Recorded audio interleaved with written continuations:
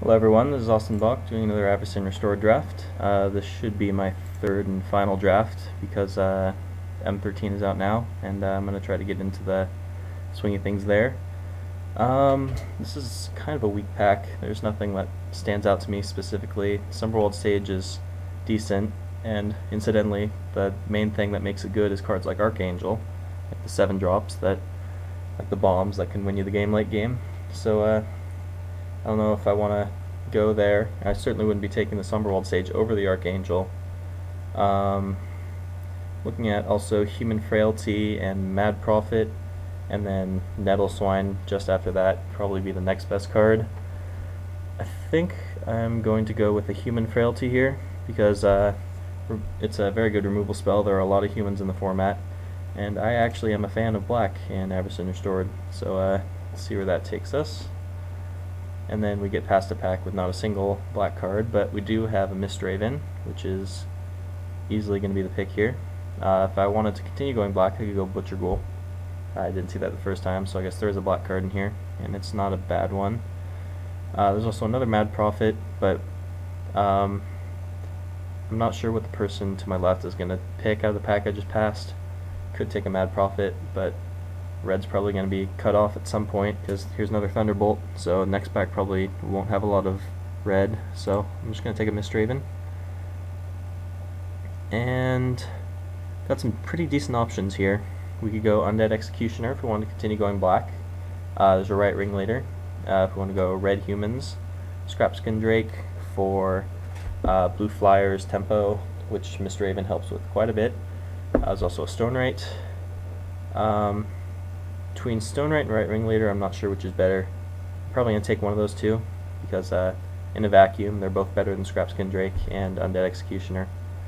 Although I haven't been seeing a lot of black. White might be kind of cut. Red looks pretty open to me though, honestly. So if I get past like a Deathwind, I'll be a little upset, but I'll take the Stone Right, because I do like those little drop creatures. Avacyn, interesting. Go Marrowbats, continue going black, because that is a very good black card. Soul Cage Fiend is also not bad. There's really nothing else great here, so I think I'll take the Marrowbats. If I had taken the Summerworld Sage, I would consider Avacyn, but she's just too hard to get out, and I'll have to consider some ways to deal with her if the situation ever arises. We play a white player. Alright, so now we're starting to move into black, I think. Here's another Butcher Ghoul, which I'm fine with taking. Devastation Tide's not great, as I've alluded to before. Nightshade Peddler's pretty good, but green is probably long gone by now. We could also go Bladed Bracers, but there's not that many blue and black humans. Butcher Ghoul's a fine option. Not a whole lot here. Could take a Spectral Prison. It's a pretty decent removal spell. So yeah, there's other than that it would be Narstad Scrapper, which I'm not a very big fan of. So I'll go with the Scrapper, or the Spectral Prison. We got an Heirs of Stromkirk, another Spectral Prison, Cathedral Sanctifier, Fleeting Distraction. Not a very good pack all around. I think I'll take another Spectral Prison. There are quite a bit of instants and sorceries that it could kind of negate that, but not that many that people want to cast on their own creatures, so Griff Vanguard looks like a pretty easy pick here. Other than that, you know, Righteous Blow if we were going into white, but too late for that now. Take a Vanguard. Yeah, really nothing here. I'll take a Necrobite. It's fine, I guess. Here I think I'll just hate something. Lumberknot could be annoying. Let's hide that. And here we get nothing for us. So right now it's looking like black is more going to be what we're looking for. If red is like super open in the next pack, I'll consider it, but we passed quite a bit of good red cards like Right Ringleader and multiple Mad Prophets and a Thunderbolt. So I highly doubt that red's going to be available. Alright, still nothing here. Take that. Steal that. So this isn't too bad. I'd love to get some like Homicidal Seclusions and Bone Splinters and Death Winds. Obviously I always hope for the best cards of the color I'm in, but it doesn't always work out that way. But this isn't looking terrible so far. Need some more creatures and ways to actually, you know, win the game. But I do like me a good blue-black control deck. And let's see. That's the only black card and it's not good. That's not a good blue rare.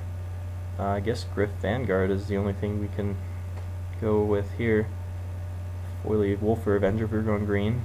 But yeah, I mean, it's really the only option. I'm trying to think of some way to make this more interesting, but it's really the only card for us there. Zealous Conscripts is a card I wouldn't mind splashing. And if that wasn't there, we'd be taking Bloodflow Connoisseur. Apprentice is not great. I mean, the Druid's Familiar also.